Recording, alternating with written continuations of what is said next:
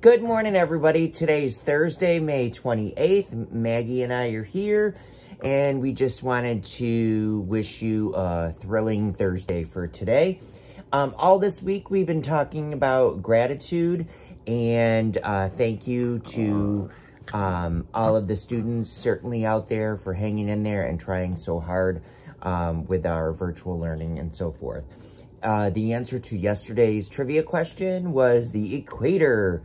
And here's the science question for you. All right.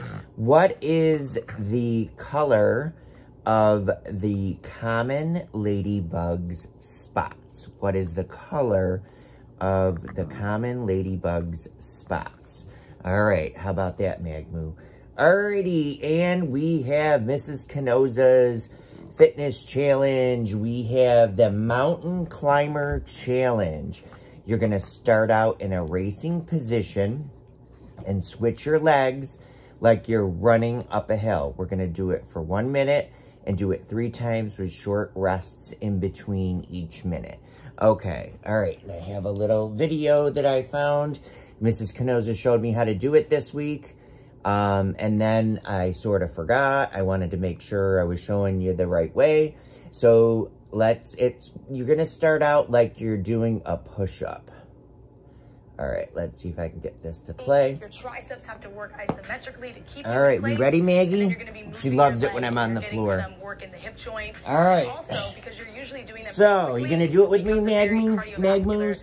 So put it like you're in a plank position. Abdominals are braced. Okay. Don't put your back arched or your hips arched. Don't do that. You're going to make sure to put your feet are separated a little, almost like you're going to do a push-up. And then you're going to move your legs up and back.